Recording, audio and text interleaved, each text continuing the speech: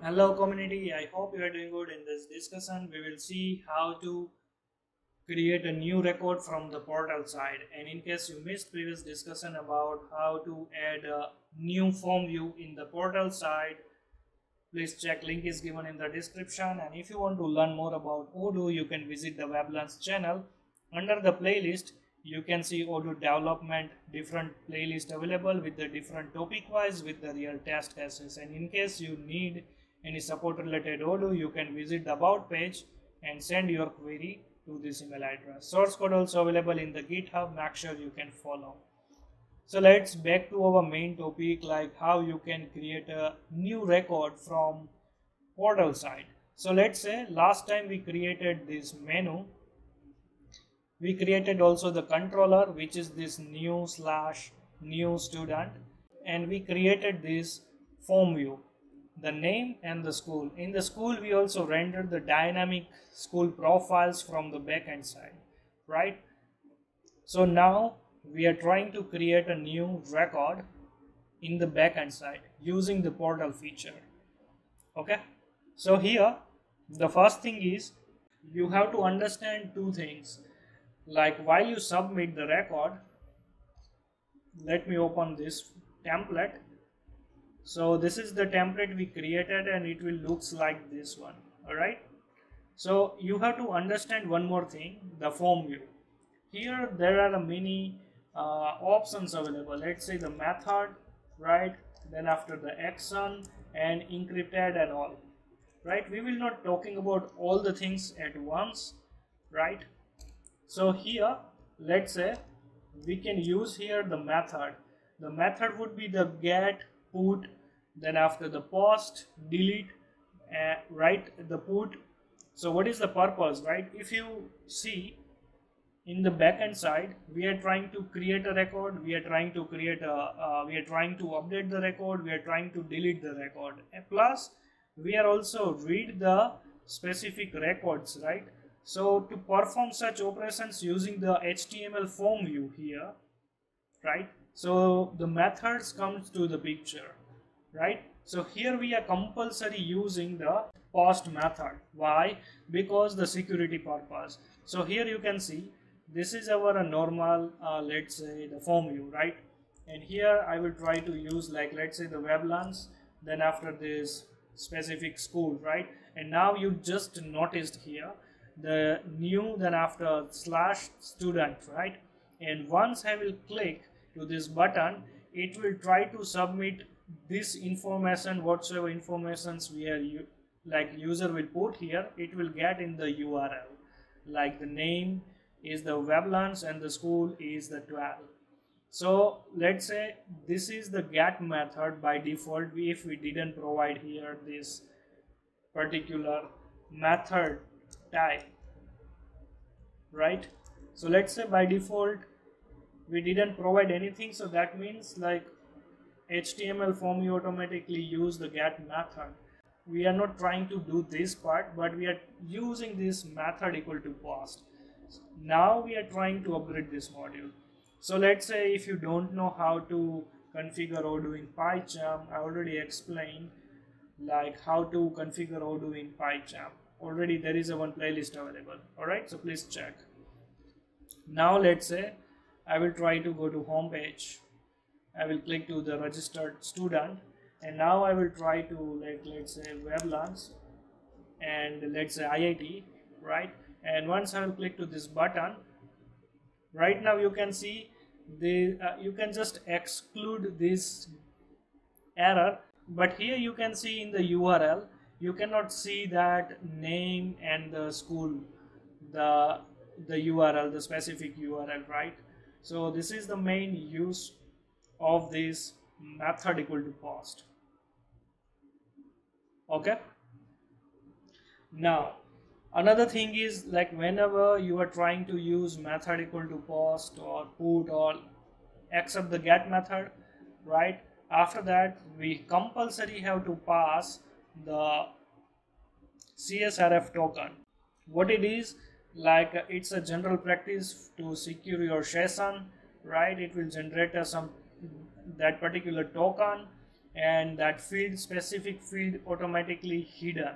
So let's say I will refresh the screen, right? I will try to inspect the element, and here you can see this name field. Here you can see this selection field, right? But you cannot see that SCRF token here. Why? Because we didn't pass out here. So for that, like, we can also add like input type equal to hidden, right? The name would be CSRF token, and here the value would be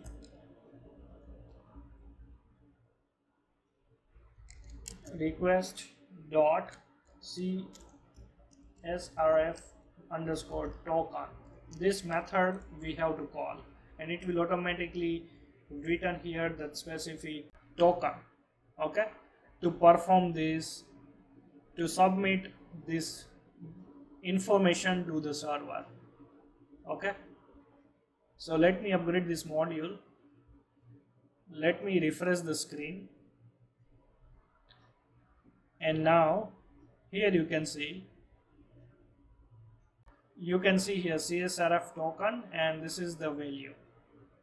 Okay, now I can easily, let's say, pass these informations in the backend side, create student profile without any errors, right?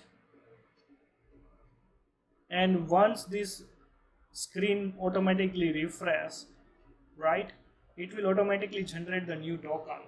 So it's handled by the Odoo right now. You don't need to worry about anything.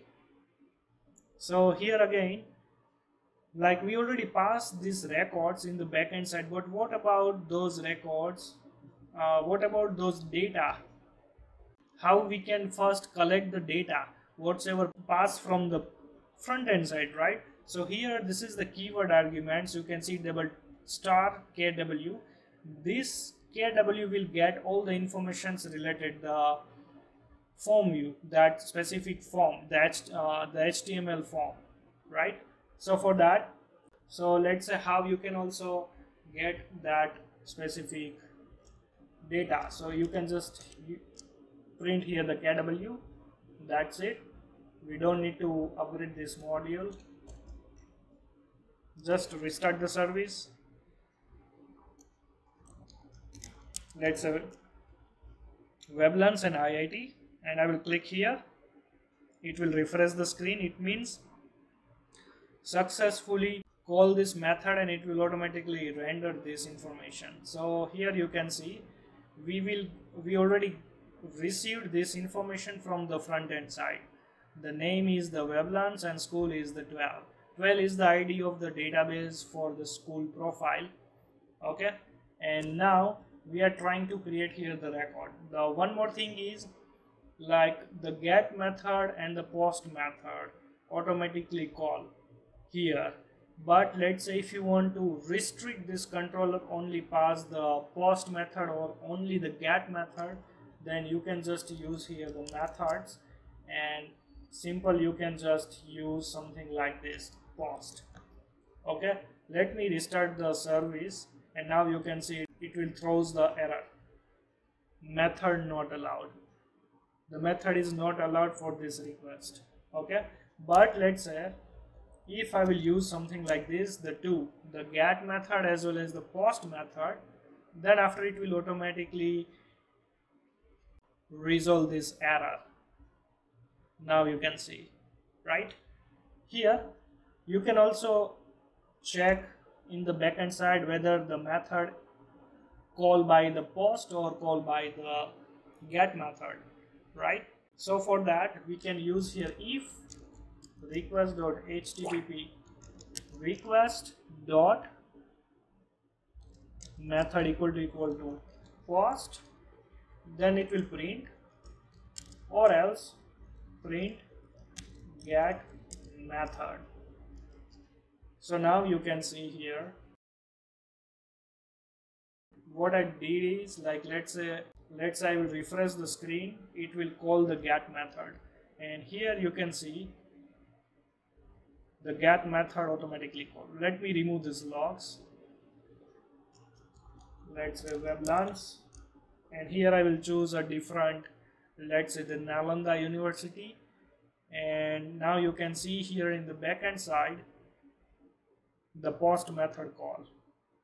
Okay, so here simple, I will try to create a new record, like request.env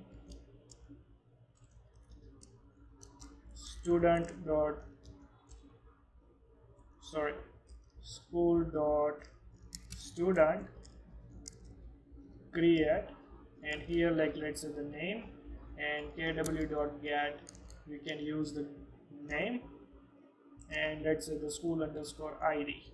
Here we can define integer kw.get, and simple we can use this key here. Okay, and let's see, restart the service. Here let me go to in the student profile. You can see total 13 record is available, right? Now I will try to create a new record, IIT. So it successfully created a new record here. You can see a 13 record, right? You can see the 14th record is also created, the WebLearns, and the school is IIT. You can see this record is created.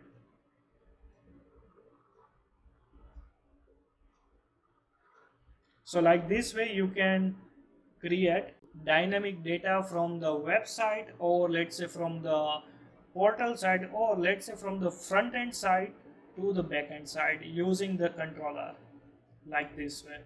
If you have any doubt related to this topic, please comment below, and see you in our next session. Plus our next session would be how to control the server validation. So server validation means, let's say if I will click to this button, you can see it will throw such exception, right? Invalid literal integer selection school, or let's say the name also is the blank, right? Right now you can see the name is also blank, right?